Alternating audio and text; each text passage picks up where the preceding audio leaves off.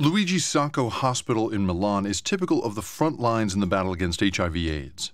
It's a busy place full of both recently diagnosed and long-time patients who are all here for one vital thing: antiretroviral drugs.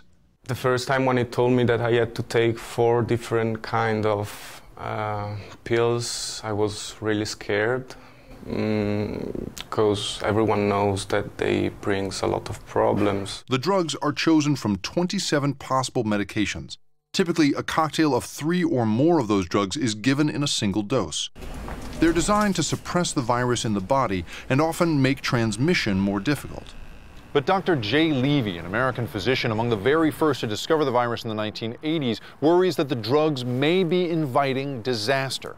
He believes that the unchecked use of antiretroviral drugs may help the virus to mutate into a resistant form, one that we cannot treat.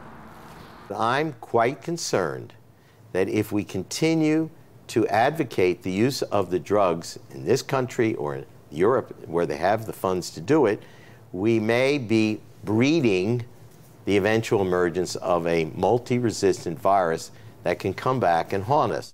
Resistance can develop when patients have too little of a drug in their body, an inconsistent amount, or only a single kind. This is why the drugs are typically given in large doses and in cocktails of 3 or more. Dr. Robert Schaefer studies drug-resistant viruses and says that most antiretroviral cocktails remain effective. In combination, these drugs maintain efficacy.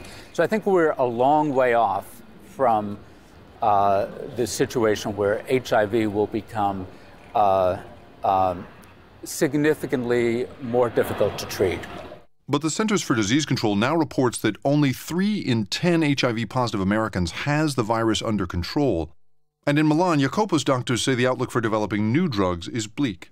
Now we are in a phase where we don't have a lot of upcoming drugs, so the pipelines of companies are pretty dry, and also the targets are different. Till this moment, drugs are working, hopefully.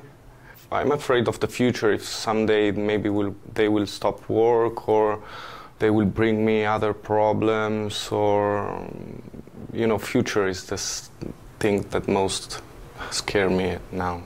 For the moment, the strategy is to medicate as many people as early in their infections as possible, essentially holding the virus off until someone finds a way to eradicate it. But that approach comes with risks, because eradication is something experts increasingly believe we're unlikely to see for decades. Jacob Ward, Al Jazeera, San Francisco.